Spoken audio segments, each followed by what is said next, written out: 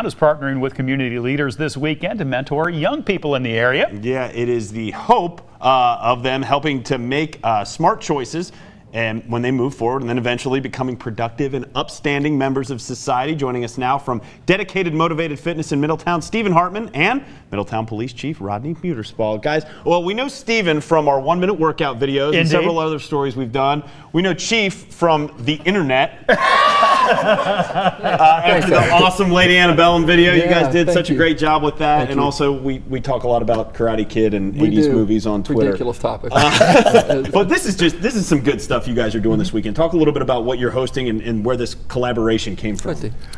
Yeah, we basically just want to be able to reach out to kids in the community and show them that regardless of where you are, where you came from, that you can still take your life to the next level and be successful.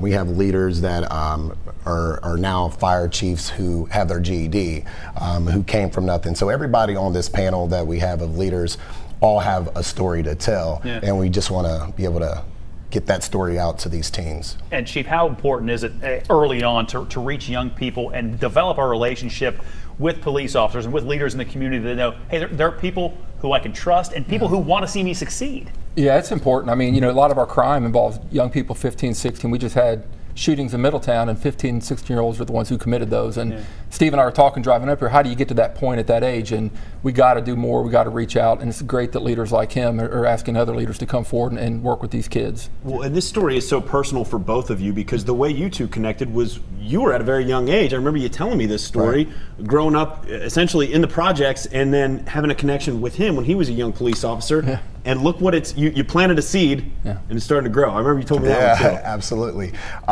Rodney used to hit us with the gun to let us know how fast that worked. Not the real gun. Okay. The radar. The radar. He let us know how fast we're going on the bike. Yes.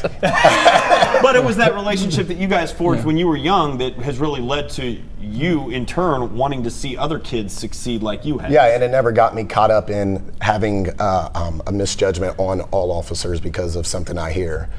So he made me have a lot of faith in police officers. Do you see your younger officers wanting to be involved in the community and making sure they have that connection? Oh, absolutely. That's the most proudest thing that I can talk about with Middletown PD in Middletown is the fact that our officers are more engaged with the community than about any place. And these guys will tell you that. I mean, they're out there every day, and they do so much more than just police. It's not just about enforcement, it's about a lifestyle for them.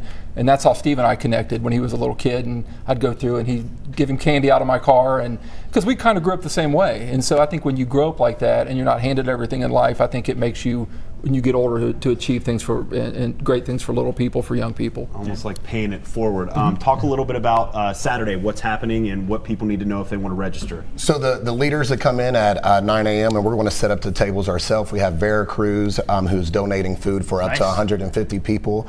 It's important for people to go on our Facebook or send us emails to let us know they're coming and how many kids are going to come. We're going to have some activity and some leadership and teamwork challenges. And so if you know a teen who you'd like to see be part of the program, or maybe you're watching right now and you'd like to be involved, again, make sure and register online so that how many people are coming, and we'll get a link to how you can do that at local12.com. Just click on the Get It tab.